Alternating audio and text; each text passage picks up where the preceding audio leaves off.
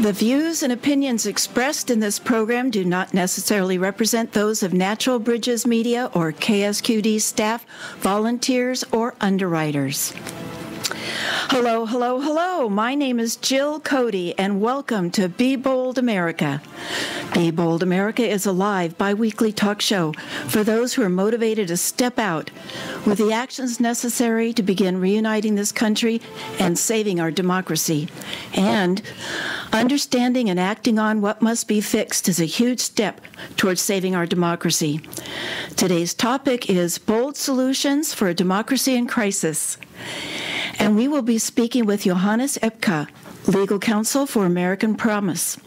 American Promise is an organization located in Concord, Massachusetts, and is a national, nonprofit, nonpartisan, grassroots organization that advocates for a 28th Amendment to the United States Constitution that would allow the U.S. Congress and states to set reasonable limits on campaign spending.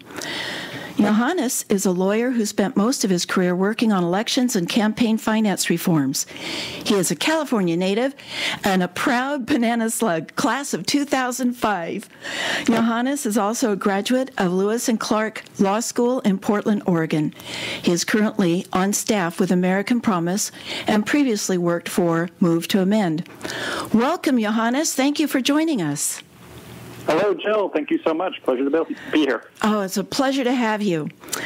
In our studio, we have a guest, Mike Rotkin. Mike is a 5-time former mayor of the city of Santa Cruz, a glutton for punishment, I think, who also taught for 42 years, another glutton for punishment, at the UCSC Community Services Department.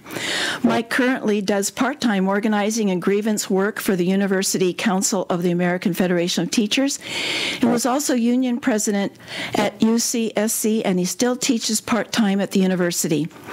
Mike, welcome. Thanks for inviting me. Thank you for coming into our studio and sharing some of your Sunday with us. So, Johannes, to kick off this discussion, why don't you explain how we got into this mess, having dark, unaccountable money silently funding our democracy? Sure, absolutely. So I think when a lot of people think about the history of the United States or the history of democracy in the United States, we think about the struggles of people to get the right to vote, of women, of people of color, of 18, 19, and 20-year-olds. You know, we can think about the history of the United States as a struggle for the franchise, as the expansion of democracy in this country. And to a certain extent, that is absolutely true. At the same time, I think in this country we have seen a slow erosion or undermining of the democratic process in this country. And that comes in various forms. I think some are more familiar to folks than others. Gerrymandering, for example. Even though more people have the right to vote, it's now politicians picking their voters instead of voters picking their politicians. Or another concept that is very familiar to people in this country is the idea of big money influencing elections, dark money, anonymous money, but even just disclosed donations of millions and billions of dollars flowing into our elections have undermined our ability to have an equal voice in the political process. And those have been slow trends in this country that have been more insidious and less noticeable than the expansion of the franchise, sort of the pro-democracy trends that we've seen in this country. A lot of people are familiar with the 2010 Citizens United decision, and that is really a cornerstone of current campaign finance law in this country, this idea that money spent to influence elections is a First Amendment protected free speech right. That's what the court held in Citizens United in 2012. But it's actually an older doctrine that dates back to the 1970s. A case called Buckley v. Vallejo was the first case the Supreme Court changed their minds on this issue of whether the question of political spending was a political question, something that Congress and the states had the right to regulate and figure out, or whether it was a constitutional question, a First Amendment question, a speech question. And so they changed their mind in Buckley v. Vallejo in the 70s and started eroding the limits on campaign contributions that Congress and the states had passed. And there was an expansion of our campaign finance laws in the 70s, and then periodically that law was amended. And the Bipartisan Campaign Finance Reform Act was commonly known as the McCain-Feingold Act, a truly bipartisan bill from the early 2000s that Congress passed and had a beneficial effect on political spending. And the court struck that down in Citizens United in 2010. And we've seen an acceleration of that trend by the court to erode these limits on political spending. McCutcheon and various other cases where it seems like the trend is very clearly that the court is seeing this as a First Amendment free speech issue, that Congress and the states aren't allowed to put any limits on political spending, and the impacts have been disastrous. We've seen something like $40 billion spent in the last 20 years in elections in this country. This 2020 upcoming election seems very clearly like it's going to be the most expensive. And the impact that has is that the elected officials now think about their donors more than they think about their constituents. And I'll get into more of sort of the current state of affairs when we get to that portion. But that's the trend in the history of democracy in this country that we're looking at very closely. Thank you, Johannes. Mike? Thanks for that. I would just add that this move towards empowering corporations to have eventually what becomes civil rights begins a lot earlier in our history. Initially, corporations were sort of creatures of the state. They could only be established with a charter that had establishing a public purpose of some kind. And what we've seen since the history of the starting of the United States is a sort of slow move towards empowering corporations to act as people. And it was sort of funny when presidential candidate Romney announced in one campaign speech that, my friends, corporations are people, and everybody was just shocked and amazed. But of course, that's what Citizens United actually consolidated in the end. But it's been a long process that we've been moving towards the empowerment of corporations, first with property rights, which they didn't have initially, the right to go to court, federal court, and sue, protect their interests against various states, which happened over almost 200 years ago now, and then slowly moving towards these basically what are civil rights.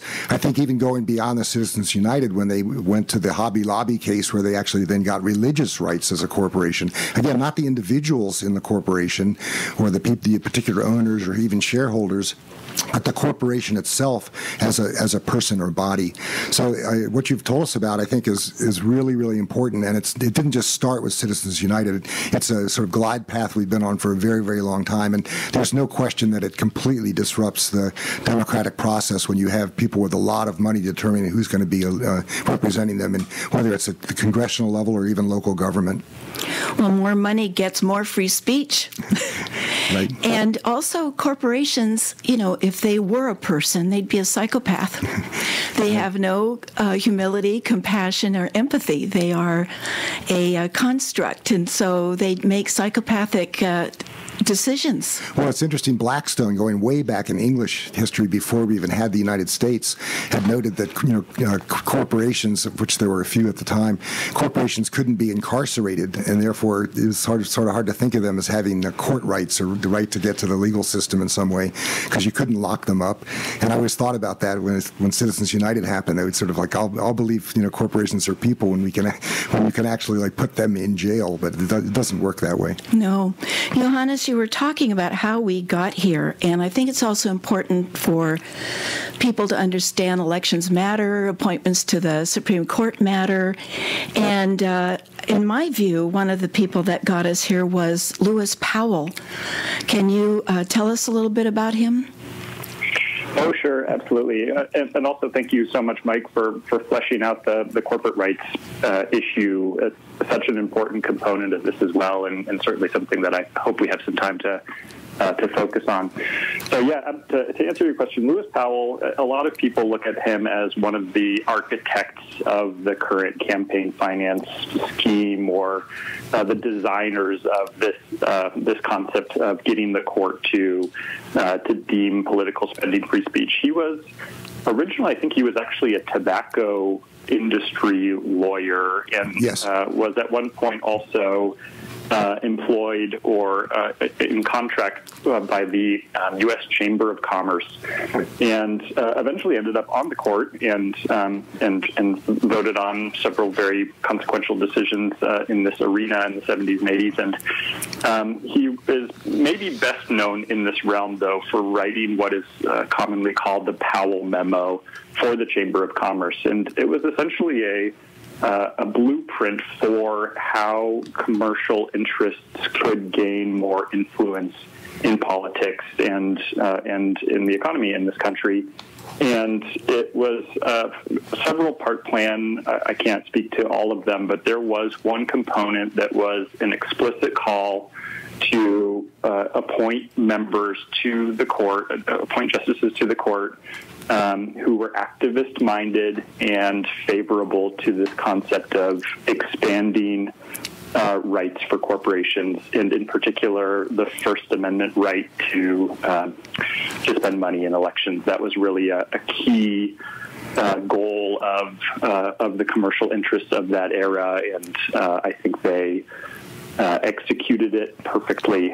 And I should note, it also was not revealed until he was already on the court that Powell had written this memo outlining this game plan. That was something that was subsequently unearthed and revealed, and I imagine it caused quite a stir.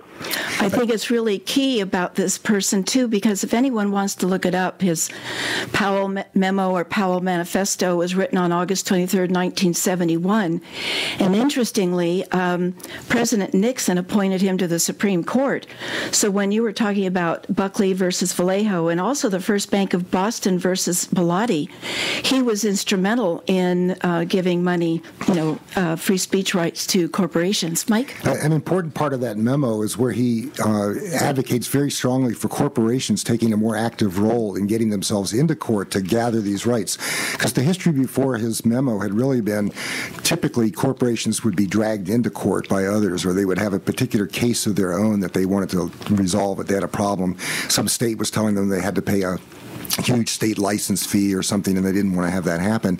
But he was arguing that they needed to get into court to actually just in general strengthen their rights. And it was just so nakedly clear what he was trying to do was to have the corporations sort of advocate for themselves as people, in effect, that they have rights and they need to defend them and so forth, and to get rid of the kind of passive notion that they'll go to court when they have to and, of course, spend money and be well defended. But this idea was they should create an agenda to get themselves into court and expand their rights. You're listening to Be Bold America on KSQD 90.7 FM, your ink spot on the dial. You may listen worldwide online at ksqd.org. We're speaking with American Promise Johannes Epke and Mike Rotkin, 5-time mayor of Santa Cruz. I'm your host, Jill Cody. Now, Johannes, the corporate rights question. We were just sort of talking about corporate rights. You wanted to flesh that out? Yeah, sure. And I'm glad we dove right in, but I think it is worth taking a step back and seeing how these two issues, money as free speech and corporations as people, or the concept that a corporation has the same constitutional rights as natural living human beings, are distinct doctrines, but are very intimately related in Citizens United and other contexts. But just to make clear what the boundaries of these two doctrines are, money as speech is an idea that anybody, whether it be a person or a corporation spending money, has a free speech right to spend as much money as they want to influence an election. The corporate rights question is an issue where corporations can claim, again, these First Amendment rights to free speech, but also other unrelated to political spending rights. So rights of due process or equal protection under the law, rights that were originally not envisioned to be granted to artificial entities. In fact, the word corporation doesn't appear anywhere in the Constitution or amendments. And so all of this law about corporate rights is completely judge-made. It's legal fabrication. It's a legal fiction, essentially. And it's one that the courts created essentially as to make it easier to deal with corporations. The early history of this country, corporations, as Mike spoke about earlier, the courts didn't really know what to do with them, what they were. They were just aggregations of people, so sure, let's give those aggregations of people the same rights as those people. Now, obviously, when people gather into groups, they don't give up any rights, and we're not talking about this concept of a legal entity, a corporation, being used to assert the rights of natural living human beings. We're actually talking about creating completely new rights for these entities as entities. And that's a really important distinction because, for example, a union or a nonprofit is generally an incorporated entity, and there are some times when we want those entities to be able to go to court and say, hey, listen, we as union representatives, this union is suing to assert, to enforce, to vindicate the rights of our members. We want unions or nonprofits, or maybe even in some cases for-profit corporations, to be able to do that. What we don't want them to be able to do is overturn democratically enacted laws by claiming that their rights have been violated. So I'll give you some what I think are egregious examples of that. Equal protection, 14th Amendment equal protection rights, originally passed to protect recently freed slaves, obviously. And corporations jumped right on this equal protection, the idea that if a corporation is a person, then all corporations have to be treated the same. So corporations have successfully used their corporate rights to overturn laws that treat, for example, big box stores differently than mom and pop or locally owned stores, or big multinational corporations, or in-state versus out-of-state. And these are generally in the context of a zoning law or a tax law. And so states and municipalities and even Congress cannot pass laws that discriminate, quote unquote, discriminate against a corporation's equal rights. That to me seems like not the original intent of the 14th Amendment, certainly, and a departure from a democratic society. If the owners of a corporation can overturn laws that the rest of us really want to have, then that seems inherently undemocratic. Let me add that, one of the ironies here is that the conservative movement typically makes the claim in terms of the court that they are in favor of sort of original intent of the framers. That when they argue we shouldn't, the liberal court, they charge the liberal court, the Warren Court, for example, in the 60s and 70s, with the early 70s, with the idea that they're making up laws. That really should be the job of the legislature. And we're just trying to get back in touch with what the framers meant when they wrote the Constitution. And so the idea that the 14th Amendment, which never mentions corporations, enabled corporations to have equal protection or protection against search and seizure. When you actually, and you can see some of this in President Trump's recent claims, sort of indirectly, the idea that somehow he's been, the government's been spying on him. They were investigating him, and they had a right to look for questions. And his argument is like, well, you don't have a right to look into my material and stuff because I'm protected against this. Well, you have a right to investigate, folks, and you should be able to compel a corporation to produce its records and materials. And there have been cases where the courts have they've never given an absolute protection against any search or seizure, but they've really restrained the ability of government to go after corporations and get into their corporate records, as hard as that might be. You can't even get to it when the courts are telling you you're violating their Fourth Amendment rights when you do that. That's a real problem.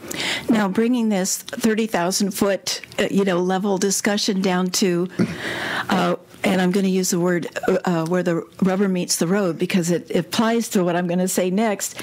In that, there's a book called Slow Death by Rubber Duck, by Rick Smith and Bruce Laurie, and to talk about not being able to get records or keep corporations accountable, how this personhood really comes into play. For example, with chemicals, there are what are called secret chemicals, and people can't find out what the chemical makeup is. And in the book, they talk about a situation where there was a chemical spill at a plant. The worker had been brought to the hospital, and the nurse that was taking care of him got ill as well.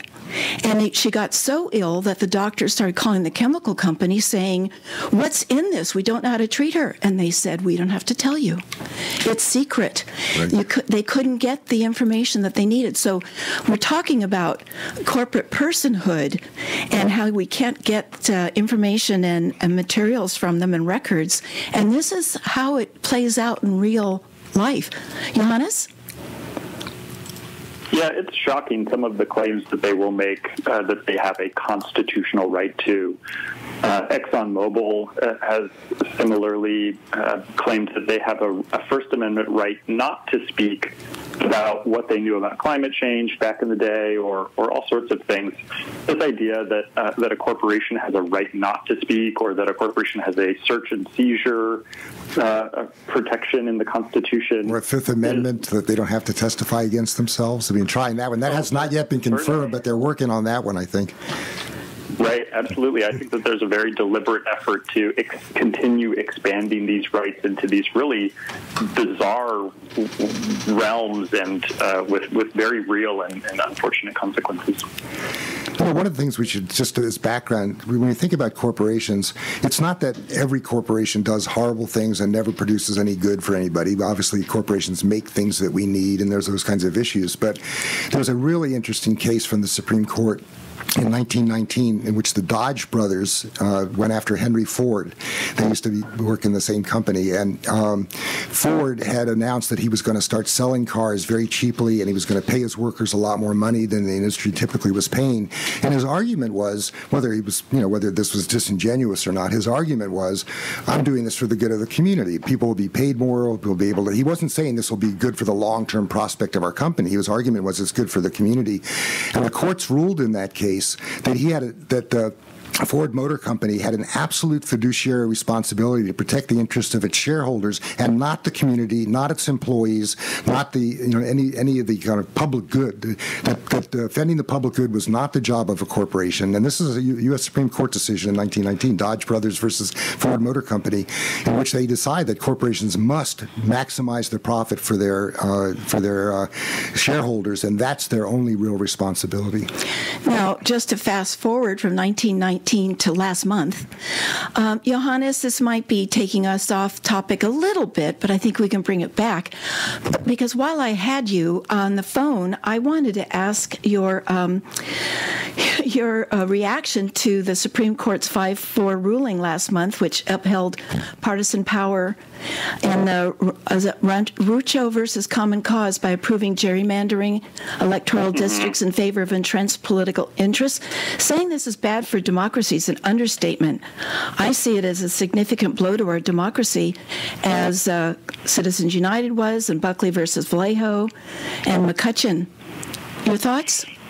Oh, certainly. I think it was a hugely consequential decision. Sort of interestingly, they did in that case what we hoped they would have done in Citizens United, which is say, this is actually a political question. The court doesn't have any business wading in here, which is, would have been great in Citizens United if they had let Congress and the states continue regulating. Not that we had, a perfect democracy in 2009, but that would have been a great outcome.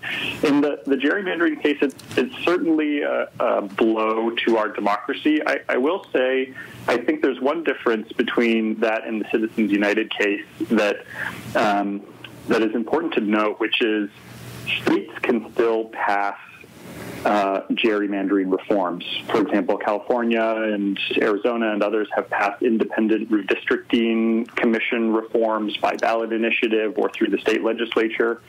And the court did not invalidate any of those alternative schemes or solutions, essentially, to the partisan gerrymandering problem in those states. We were just hoping that they would abolish all partisan gerrymandering in all 50 states and make it easier so we don't have to go state by state. And that was very different. Sorry. Yeah, sorry.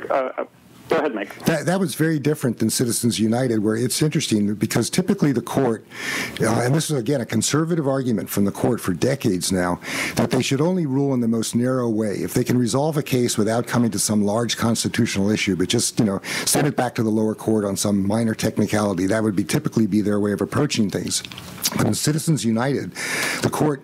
none of the plaintiff in the case was not asking that the court create this, absolute citizen's right as they did in Citizens United. They were simply asking for relief in a particular case, and the court had a lot of other options, and they talked about in the dissenting opinion, the possibility that they might have decided for the plaintiff, but not have reached such a broad conclusion about the rights of the civil rights of corporations. But the court actually made law in effect. I mean, they did exactly what they were saying the liberals had been doing by establishing taking the case way beyond what any of the plaintiffs had required or requested. There had been no discussion in front of the court about actually coming to that broad a conclusion, and yet that's what they decided to do in the end, and that's the activism Powell had been pushing for. Now, Johannes, I feel a little better knowing that the states can still pass their gerrymandering laws, but gerrymandering then creates maybe a Republican-held legislature like Wisconsin that I don't remember the actual amounts, but Wisconsin, the Republicans hold at least three-quarters, at least a supermajority of the legislature, and yet the Democrats receive more votes. And that seems to lead to the question of how can the 28th Amendment be successful when so many state legislatures are held in Republican hands? Well, that's a really interesting question from our sort of political strategy standpoint. We see actually when we go out into the country and have conversations with Americans of all political stripes, we get very near consensus on this issue of the need for an amendment to address Citizens United and political spending on both sides of the political aisle. And indeed, American Promise, we call ourselves cross-partisan. We think that everybody should bring their partisanship to the table and not put their political ideology on hold or anything like that. But we certainly have a lot of support from Republicans, and it's just an issue of translating that into votes in both Congress and in state legislatures.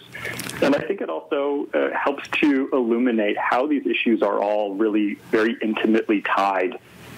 It was the Republican strategy in 2000, before that census and redistricting, to spend some really concerted money in a few states to grab state legislatures so that they could have control over those. So the big money feeds the gerrymandering defends the big money, and there's a bunch of other issues sort of woven in there. But these are all really related issues.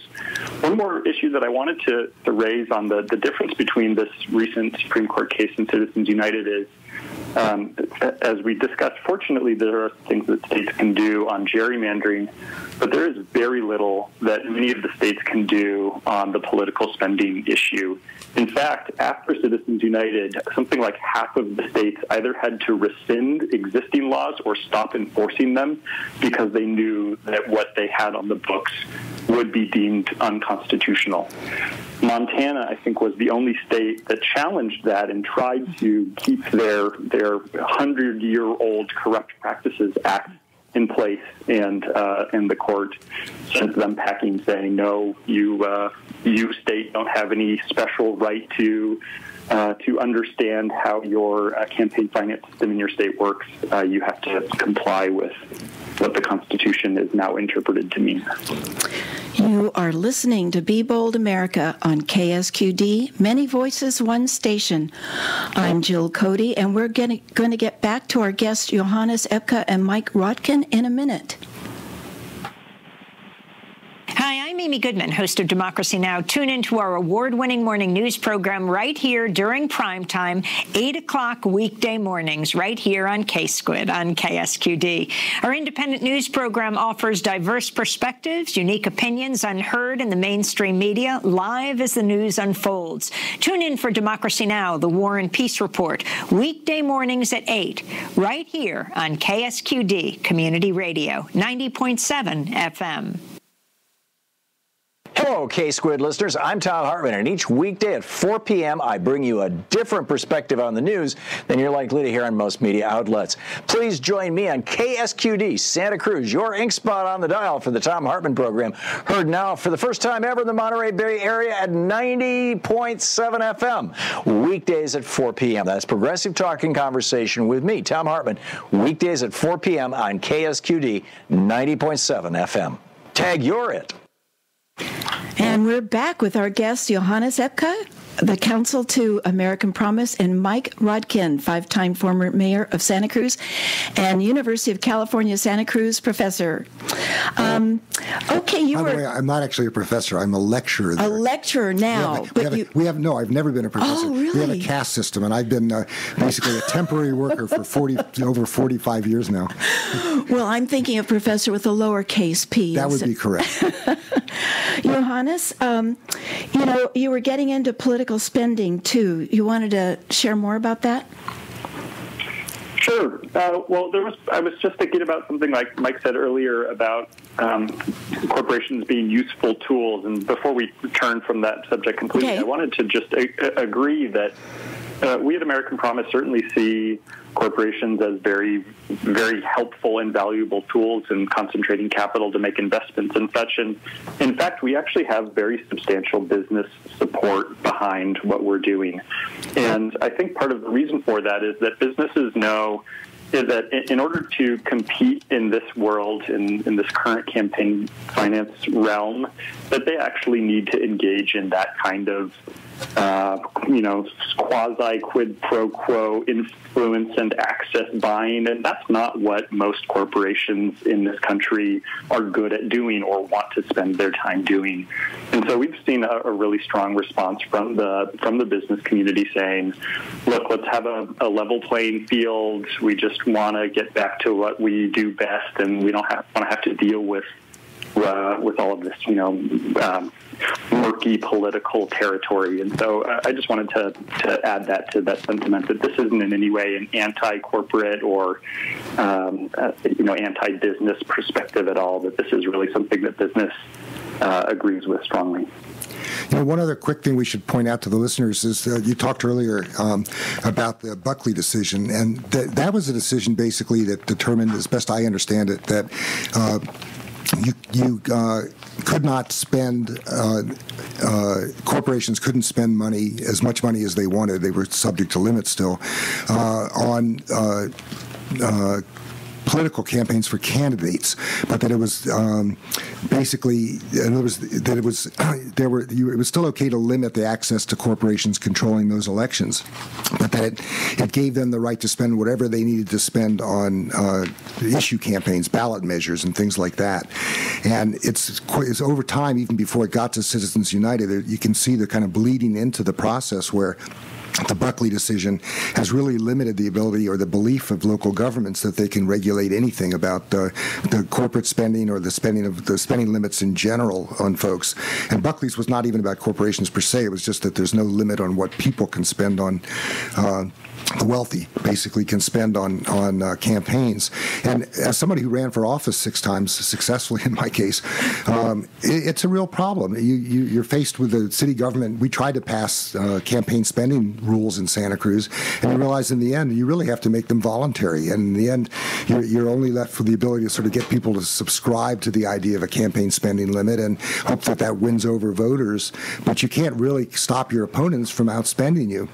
in any way, and that's a serious problem, and it forces you into going out to raise money. And I've never had the problem myself personally of feeling like I owe anybody something because they gave me a big contribution. My contributions were typically pretty small, so I'm hardly going to sell my soul for, my average campaign contribution to my first campaign was $5.07. But when people give you thousands of dollars for a campaign, you start to feel like, at least, as they say, at least they have access to you.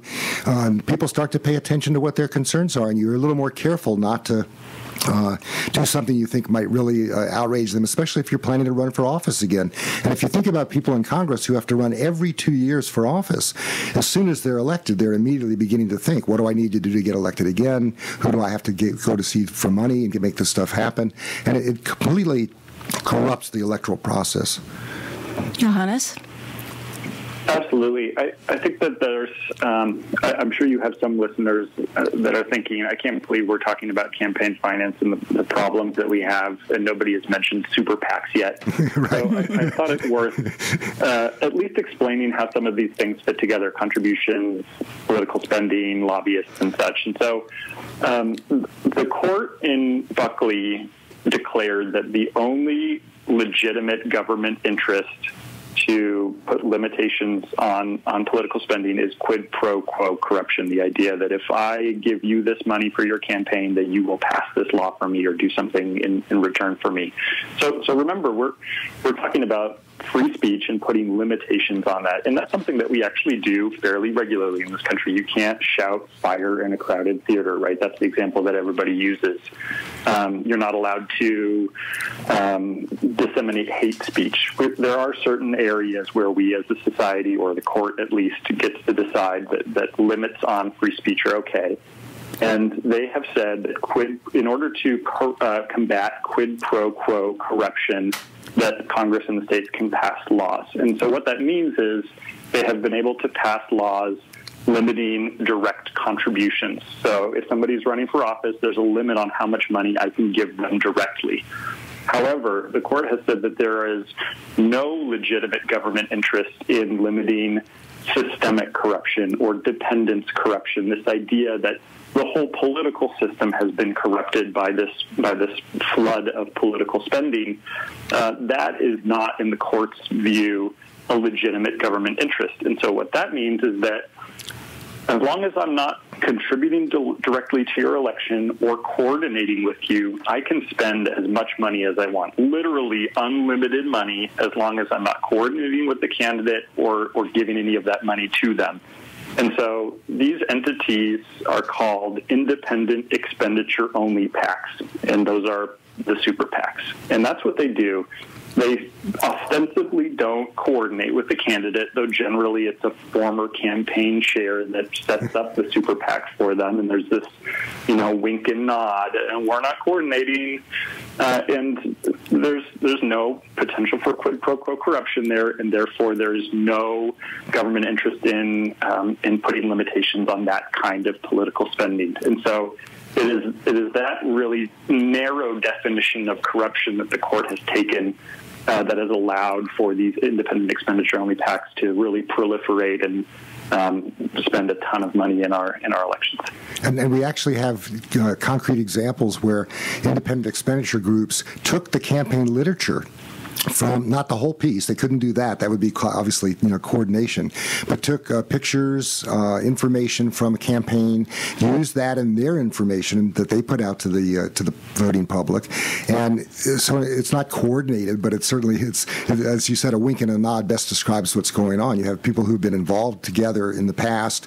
They're running an independent campaign, and they're using the same literature, the same quotes, the same photographs as comes out of the actual campaign literature from the campaign itself. So the idea that it's truly an independent expenditure is quite absurd. And whereas it might make some sense to have independent expenditures on ballot measures where people don't necessarily coordinate with the group that's running the ballot measure but has a different point of view but likes the idea of what the ballot measure is going to do, I don't even understand how it's possible to imagine an independent expenditure campaign that's working for a candidate but that somehow doesn't immediately involve the same questions of corruption that it would have if they gave the money directly.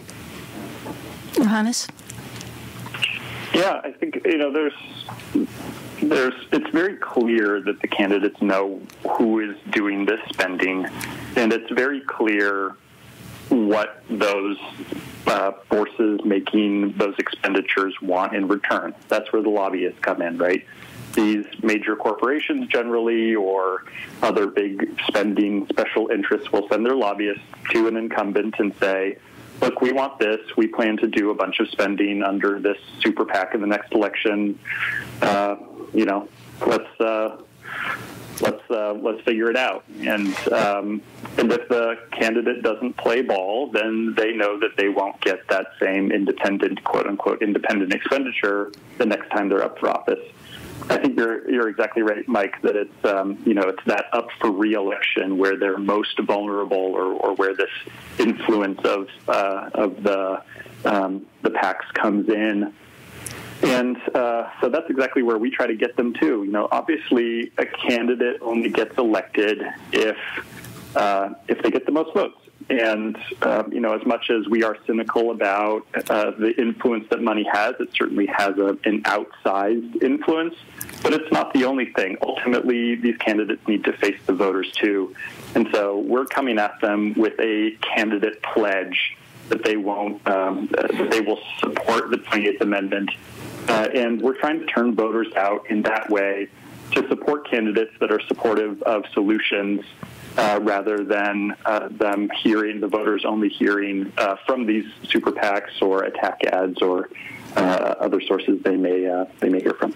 I have a question, if I could, sure. Of our the phone guest. What right do we have to governments, state or local governments, have to regulate the reporting of expenditures? In other words, it's one thing to say that you can spend as much as you'd like, and that is Citizens United, and I don't understand the answer. This is a real question for me. To what extent Citizens United stops us or doesn't stop us from passing laws or rules and governance and so forth that people have to report their expenditures rather than continue to be dark money? I don't know if you could comment on that. Sure, I'd be happy to. So the court actually, Kennedy and his majority in Citizens United, relied on disclosure as part of his rationale. The idea that as long as the voters know who was making the expenditures, who was spending the money, that an informed voter could look at that expenditure and say, hey, maybe this person is more corrupt. They could enter that into their calculus about who to vote for, or where the candidate stood on issues. And so the court actually thought that very robust disclosure would be in place as part of the post-Citizens United world. And obviously that has not come to pass, and Kennedy has made some statements that he may or may not have been naive about that component of it. States and local governments can pass laws requiring some disclosure, but the federal rules essentially trump that. And there are a lot of sort of interesting case studies being pushed through the courts, and groups trying to pass state disclosure laws to sort of test the limits of that. We actually technically have pretty robust federal disclosure laws. All of these super PACs have to disclose their donors, but they essentially just use a shell game. What they do is they have the big corporate or billionaire donors give money to a 501c4, a sort of semi-political nonprofit group. Those are the ones that are frequently called dark money groups. And then the 501c4 will actually do the donation to the super PAC, and the super PAC will disclose the 501c4 as the donor. And so we do actually require that super PACs disclose donors. They just end up disclosing the most immediate donor. And the federal government has not found its way to resolving or closing that loophole. But there's nothing in the Constitution or how the court has interpreted it that would put any limits on state or local disclosure requirements. Thank you. You're listening to Be Bold America on KSQD 90.7 FM, serving Santa Cruz and the Monterey Bay. Tune in to KSQD this weekend for State of Mind, hosted by Santa Cruz's own Deborah Sloss. This month's topic is seniors and loneliness. Deborah looks at the issues facing seniors who are isolated and solutions to help overcome these issues. State of Mind airs Saturday afternoon at 1 p.m. and Sunday evening at 6 p.m. here on KSQD 90.7 FM and ksqd.org. We're speaking with America Promises legal counsel Johannes Epke and Mike Rotkin, 5-time mayor of Santa Cruz and UCSC lecturer. I'm your host, Jill Cody. And, to just point out what an important issue this is, it's the number one issue for 50 million people in this country, is getting money out of politics. And there was a study by Gillens and Page from Princeton and Northwestern University. Their article was called Testing Theories of American Politics, Elites, Interest Groups, and Average Citizens. And they said when preferences of economic elites and the stands of organized interest groups are controlled, the preferences of the average American appear to have only a minuscule, near zero, statistically non-significant impact upon public policy. And this study of 1,771 bills was before Citizens United. I can only imagine that it's gotten worse, and I can only assume that the word minuscule can now be replaced with none. So I think, Johannes, what your nonprofit is doing, American Promise, is really exceptionally important. And not only are you carrying the water for 50 million people that make it a number one issue, you're actually really working for all of us. Do you have, any keep, start, stops for people who are listening, what they can do to reunite this country and save our democracy and help with this issue and help with American Promise? And maybe we can take that individually. Do you have ideas of what we can keep doing? Sure, absolutely. And I'll respond to your very generous description of American Promise carrying the water by saying that there are actually several groups, many groups involved in the amendment effort, and we coordinate with them frequently. And so, excellent. On that issue, I would say one thing that your listeners could keep doing is informing yourselves about the issues. That's certainly not something that I could say most Americans should keep doing, because I suspect that a lot of Americans are not. But anybody listening to this show, kudos. You're doing your homework. You're getting informed. You're learning what the concerns are, and more importantly, what the solutions are. I think knowing what the problems are is only a small part of it. Understanding the many solutions that we have to these issues is a really crucial component of that. Mike? Well, I would say, as far as what people should keep doing, we agree completely. So I was going to just say, it's like people have to be informed about what's going on. It's so easy to sort of be swept off into other issues, and the attention people pay, and it's not that people shouldn't do any of these things, but when your whole life is swept up in sports, passive observation of sports teams playing, and no interest at all in how your government actually operates and how things get decided both at the local and state and then federal level, there's a real problem. And so people need to figure out I'm not trying to suggest that I know the answer for where people should get all of their information, but people need to find sources that they have some confidence in that actually give them information about what's going on. And it's so easy to just get disgusted and let it slide and think, well, there's nothing I can do. And I don't believe that's the case. I think there's something we can do about this, but you can't do very much if you don't know what's going on. And Johannes, what can listeners stop doing? I actually thought most about this one. The keep and start were easy, but telling people to stop doing something is hard to do, And the one that I very delicately chose was, I want to encourage Americans to stop thinking that voting for the right candidate, or if we could just get the right candidate in, that would fix everything. I think in a nutshell, my stop would be, stop putting all of our collective eggs in the candidate race basket. we really need more systemic reform than that. Even if we had great candidates, we're throwing them into a completely corrupted system. It's not their fault that they can't, that the good ones in Congress can't get anything done. It's not that there aren't enough of them or that they're not good enough or any of that. It's really that this political system, our electoral system, is corrupted, and we really need to focus on that, not the sort of symptom of that, which is that bad candidates are more likely to run and more likely to get elected and more likely to pass bad laws. That's certainly something that we need to keep focusing on as well. But I would say to stop putting so much focus on the candidate races. It's my issue here is related, but it's not exactly the same. And that is, I think we spend far too much time thinking that electoral politics and the voting itself is the only thing we can do politically. And as a result, when it comes to an election, people are saying, well, I'm only going to vote for someone who perfectly reflects my view of the way the world ought to be. I'm going to only vote for the perfect candidate. That's why people sit it out when Hillary Clinton's running against Donald Trump, for example. She's not perfectly what I'd like, so I'm just going to no, I don't like either of them. And we have to realize that there's political work to be done between elections. And that doesn't mean you shouldn't vote in elections. I think people need to do that.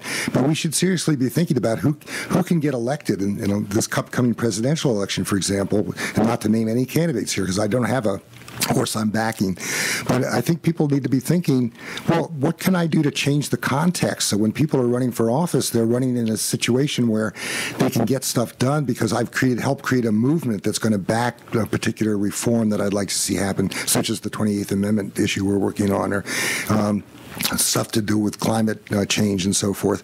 And so people have to think about politics, not just something that happens once every 2 years or every 4 years, as some citizens only vote then, but actually what can you do politically in between to change the context so that you'll have better candidates that are closer to your position when it gets to an election. It's not all about the election. And the idea that I'm not going to vote for somebody who doesn't perfectly reflect my dream of who I'd like to have in office, that's a way to get Donald Trump reelected. Well, and I'd like to add to stop is for people to stop thinking they can't make a difference. I think that mindset leads to some of the bad decisions that get made because they just don't participate because what can I do? That's why I like to have this keep, stop, start conversation because there are lots of things people can do. So I want people to stop thinking they can't make a difference and also to stop talking, even though we're talking right now. We all need to be jump-started.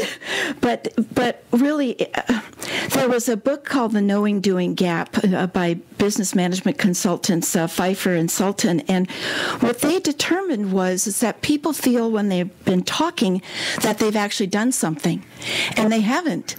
And I think that what's worse now with Twitter and Facebook, people are very active on that, and they think they've done something.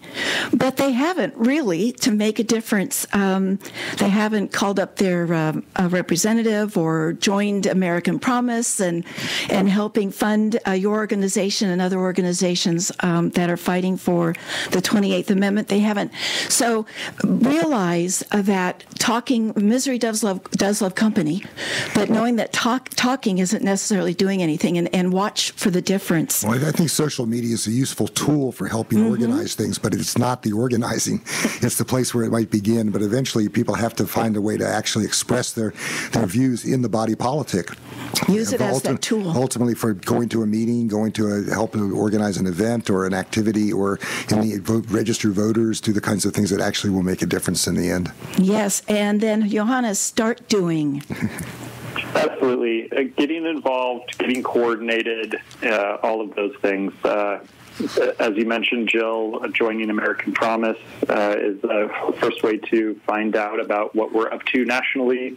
We certainly have an online presence. You can follow us on Facebook and Twitter, and we use those, as Mike said, to do the actual organizing. We have a national grassroots chapter structure. We're starting American Promise associations all over the country as we speak, and then using those concerted efforts of individuals, of citizen leaders in those communities to pressure members of Congress to get on board, to lobby a state legislature to pass a resolution in support of the amendment.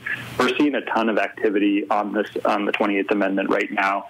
New Hampshire just passed last month a resolution adding them to the list of states calling on Congress to pass this amendment. They are the 20th state, and there are several more that seemed poised to join them. And so we're really looking at that. Get involved locally, build up to the state level, and let's create this democracy movement we need to make America an actual functioning democracy.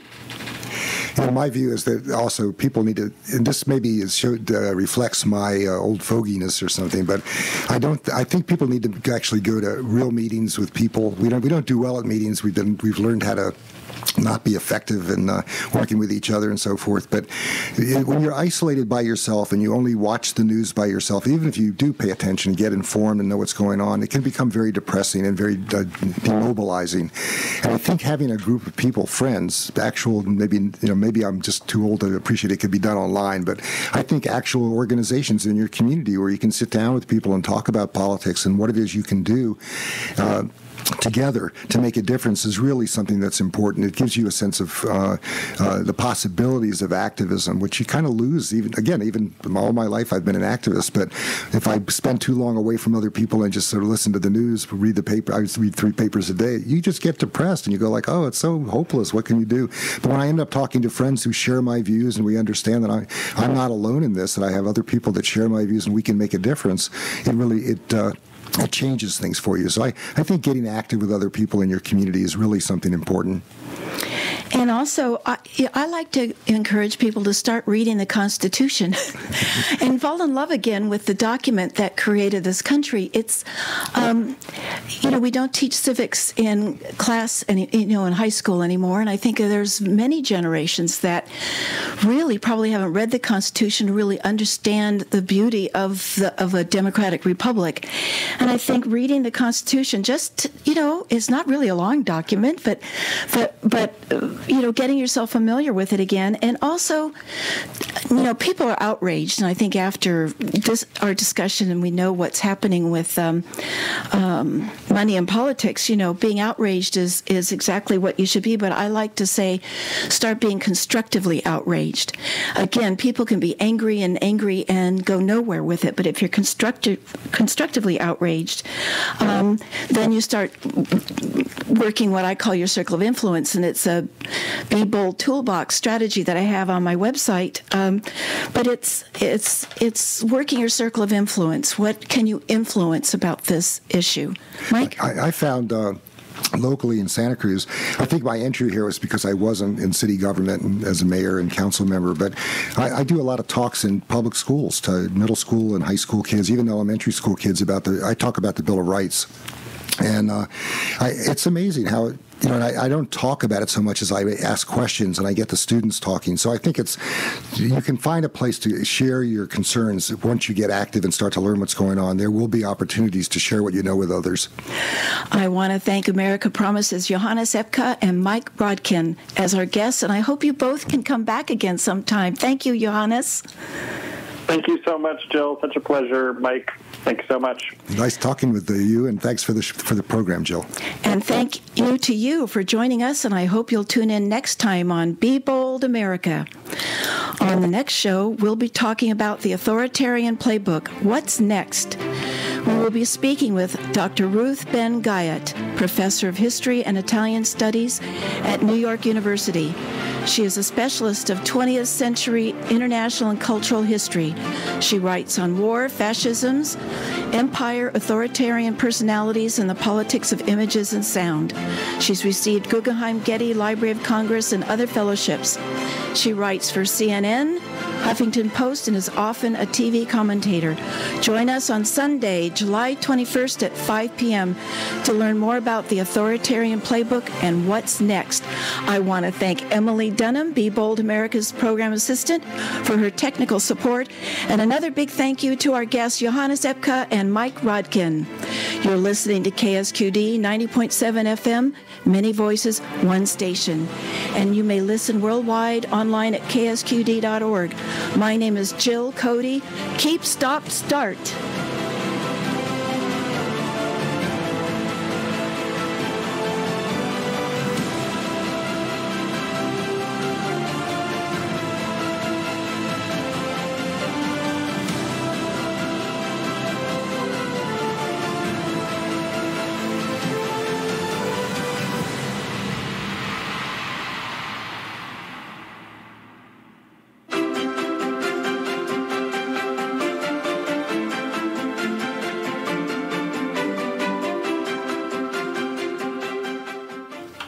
You're listening to KSQD Santa Cruz 90.7 FM. Stay tuned for State of Mind coming up next.